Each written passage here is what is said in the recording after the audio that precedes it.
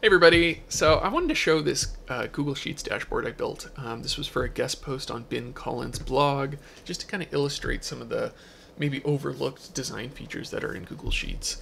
If you don't know Ben's blog, he's by far the best resource there is for Google Sheets knowledge. He has courses, he's got lots of free posts and guides.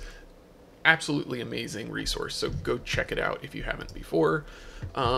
But I did this guest post, and it was a lot of fun, and it was a great way to kind of dig into some of the constraints of Google Sheets and also some of the capabilities.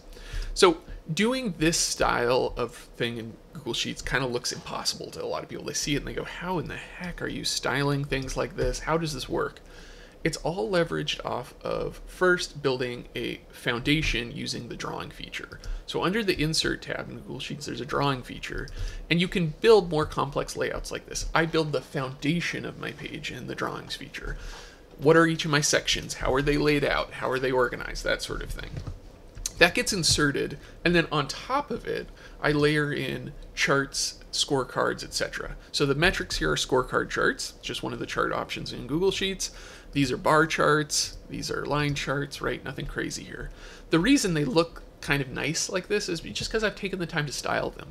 I've made sure that the colors match, I've made sure that I'm using the right fonts, right? I've just taken a little time to make sure it all lines up, just like you'd do if you were designing a slide deck, right? You would take a little time to make sure you're using the right fonts and colors. That's what I'm doing here. Layer those on top, and then this is using a little trick Ben has posted about before, which is it has a little selector drop down so you can look at different metrics. And all of a sudden we've got like a dynamic dashboard here. And that's a pretty amazing thing that people don't realize they can do in Google Sheets. Like, that's powerful.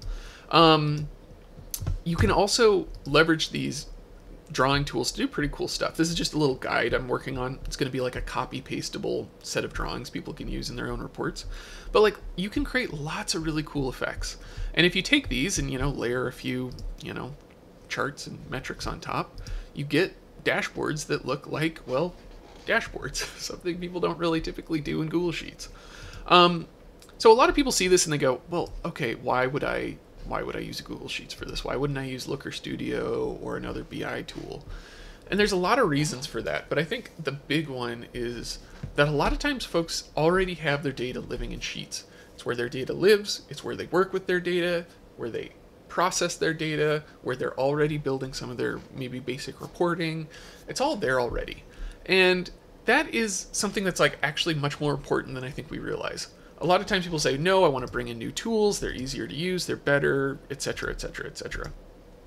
And that is true sometimes. Sometimes the tools are more purpose-built and they work better. But the bottom line is folks really understand the visual, I call them the visual metaphors of spreadsheets, but we could call them something else.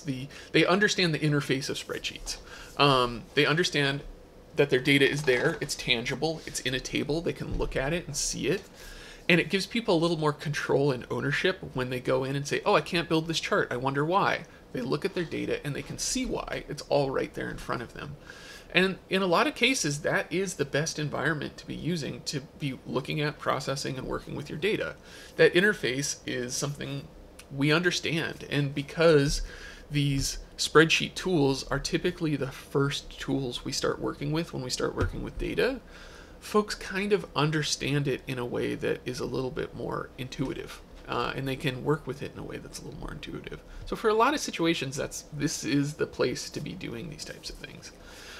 There's also a lot of other situations in which it's a good idea. If you're pulling in data from lots of different sources, APIs, and you're connecting to a SQL database or whatever, in those cases, yeah, you might need a BI tool. But for a huge number of users, I'm sure a much higher percentage than we might guess, they're not doing any of that.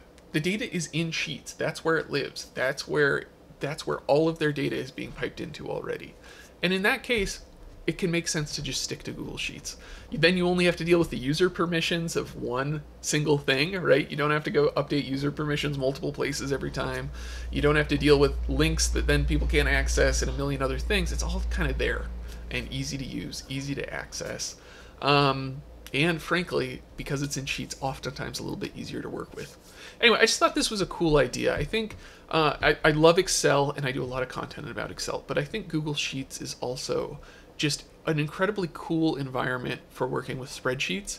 And because it came a little bit after Excel, I think they've had a chance to think about the interface, that this core spreadsheet interface we use for our data, in kind of a new, fresh way that is sometimes even better and works better than Excel. So anyway, check it out. If you want to check out this blog post, I'll have a link to it. And if you want copies of some of these drawing templates I showed you earlier, I think I'm going to send this out to the newsletter at some point. So you can hop on the newsletter. I'll have a link for that below. And there's just a box you can check that says Google Sheets. And then you'll be on the Google Sheets list when I release content for that kind of stuff. Anyway, I hope that helps everyone. I hope people find this kind of interface type talk interesting or helpful. I think there's a lot to be said for focusing on spreadsheets as the environment for interacting with our data. So let me know how you're using Google Sheets, if you're building something like this, if you've ever built dashboards or reports in Google Sheets like this. I'd love to hear about it. Anyway, thanks so much, everybody. Have a good one. And I'll be back later this week with more content related to spreadsheets. See ya.